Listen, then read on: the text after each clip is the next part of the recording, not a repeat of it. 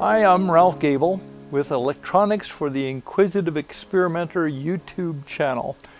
In this video, I want to demonstrate my experiment with the ubiquitous UHF connectors and compare them to type N connectors. You know, as hams, there are SO239s and PL259s everywhere. They're more commonly known as UHF connectors.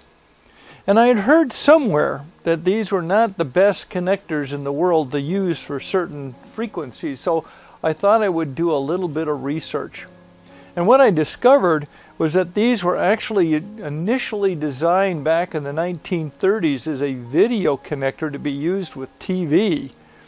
And in those days, UHF was considered 30 megahertz and above.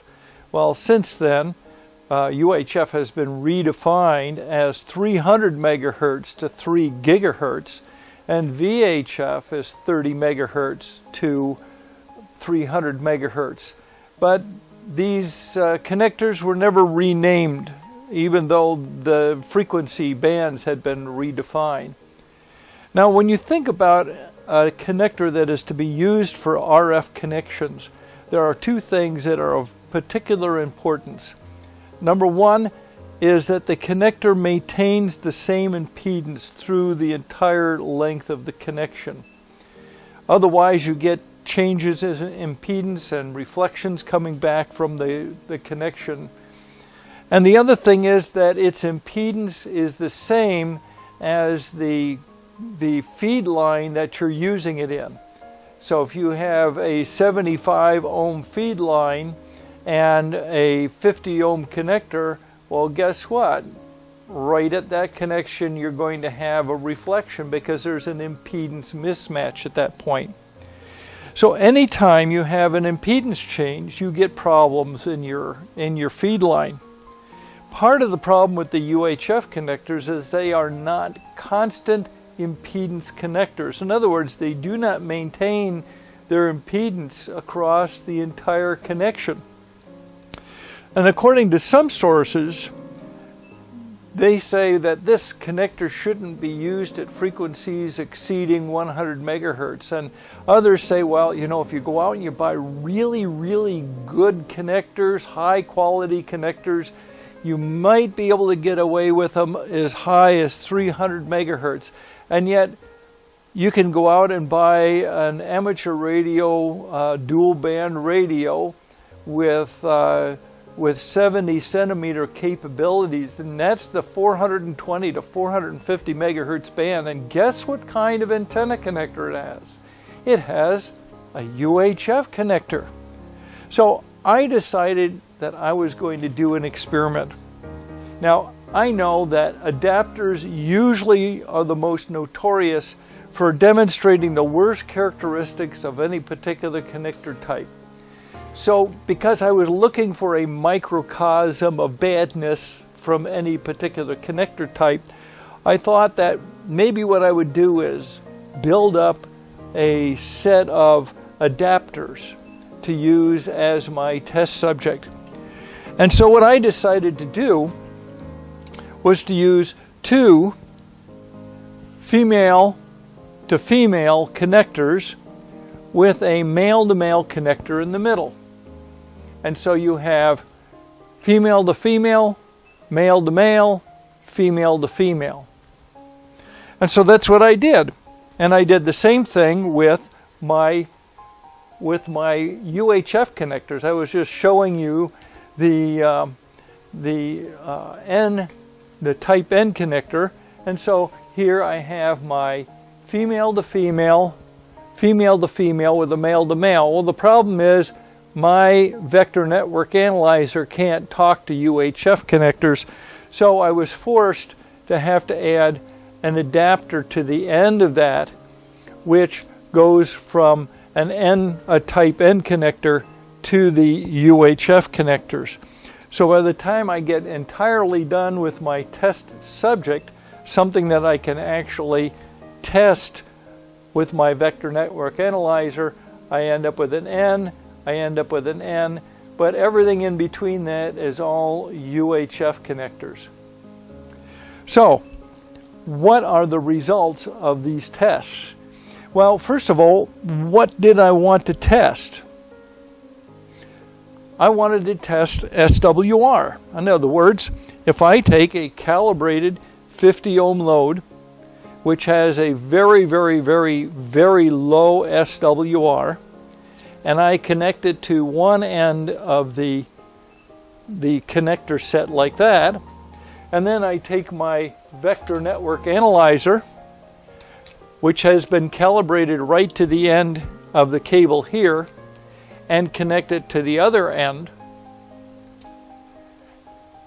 then I'm measuring the SWR, the impact of this connector set on the SWR as seen by the vector network analyzer at this point. The other test I wanted to do was to look to see what kind of loss I would get going through here. To do that, I do a 2-port measurement where I connect up one port to one side of the connector set. I connect the other port to the other side of the connector set, and then I measure how much of the signal is lost through the connector set. So those are my measurements. Now, let's take a look and see what I get in the way of results. So here are the results of the SWR measurements. The orange line that you see steadily rising with frequency is the UHF connector combination. The gray line that you see down here is the type N connector, and the blue line is showing that the load that I'm using is perfectly calibrated. We get a 1-to-1 SWR across the entire band of frequencies. So if we look at the UHF connector, as we increase in frequency, remember that frequency limitation of 100 megahertz. Well, here we are at 100 megahertz, and notice the SWR at this point is 1.17 to 1, 1.18 to 1 at 100 megahertz. Rising as we approach into the 2-meter amateur radio band, we're looking at 1.25 to 1 on one end and 1.26 to 1 on the other end of the band. This is just the UHF connectors. Now we continue on as we get up to the 70 centimeter band, 420 to 450 megahertz, and look at this SWR here, 1.67 to 1 on one end of the band and 1.69, almost 1.7 to 1 at the top end of the band. Well, what does that come out to in real power levels? Well, plotting power levels, how much power is being reflected back at the transmitter just from this set of connectors, we can see here with a 100 watt transmitter being used, 1.26 to 1.34 watts on the 2-meter band. That's 1.25, 1.26, 1.3% of your power is being reflected back at the transmitter. When you get up to the 70 centimeter band, here you have 6.3 watts being reflected back at the transmitter at the bottom end, 6.7 watts at the top end of the band. That's not real stellar. Whereas with the N connector, look at this, 70 milliwatts being reflected back. 70 milliwatts, 80 milliwatts at the top end of the band and 70 milliwatts at the bottom end of the band. And you can see SWR-wise what that comes out to on the 70 centimeter band with the type N connector. It's a 1.05, 1.06 to 1 SWR as compared to the UHF connectors, 1.7 to 1 almost. Well, what about the loss, the through loss? that we're talking about. It looks a little funky, but that is because of the nature of the what happens with the length of the connector. But you can nonetheless see this steady decline. This is the UHF connector here, and you can see this steady decline as we're looking at what's called through loss. In other words, it's getting, the further down this line goes, the more you're losing in the connector. If you want to look at real loss in terms of how much power is being consumed, literally consumed and turned into heat in the connector, that's this other chart here. So here we are with our 100-watt transmitter, and the orange is the end connector. Even out here in the 70 centimeter band, we're still under 2 watts being lost, whereas up here we're up close to 11.5 watts or 11 watts up in here. This is just incredible. So the UHF connector is lossy. You can see the lossy. Look here at the 2 meter band, you're still looking at like 3 watts, 3.5 watts of power in the 2 meter band being lost because of this bunch of connectors. So what kind of conclusions am I going to draw from all of this?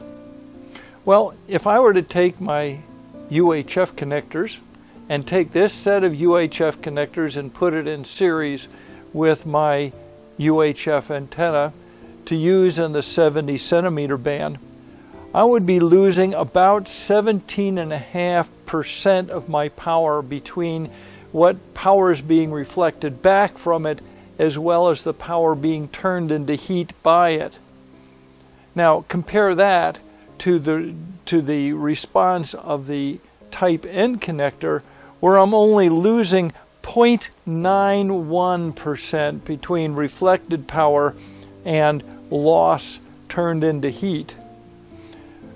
So let's see, 17.5%, 0.9%. Not a very hard decision to make. I think I choose the 0.9%. So as a result of all this, I have decided that I'm going to go through and change every connector I can between my transmitter and my antenna from the PL259, SO239, otherwise known as the UHF connectors, all to type N, because I don't want to throw away power. It doesn't do me any good. But what about those frequency limitations that some people want to put on the UHF connectors?